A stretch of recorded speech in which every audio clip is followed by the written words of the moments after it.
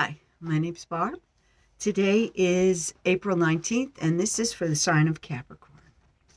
Okay, Capricorn, it looks like you walked away from a situation that was making you quite unhappy, and you did it for your own self-worth. You knew you were better than the situation you walked away from. Now, people still may be talking about it.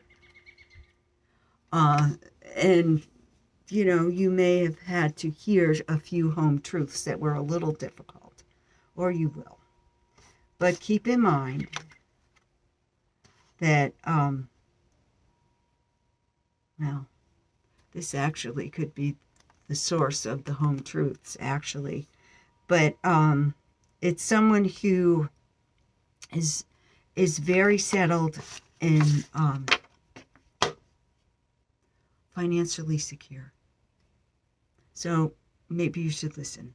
Now, what's holding you back is you want everything to go your way all the time. Life doesn't work that way. So what you should do, according to the cards, is the Three of Cups.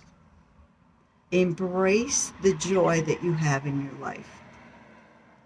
Because in the end, people are really the important thing, not so much material wealth. So have fun.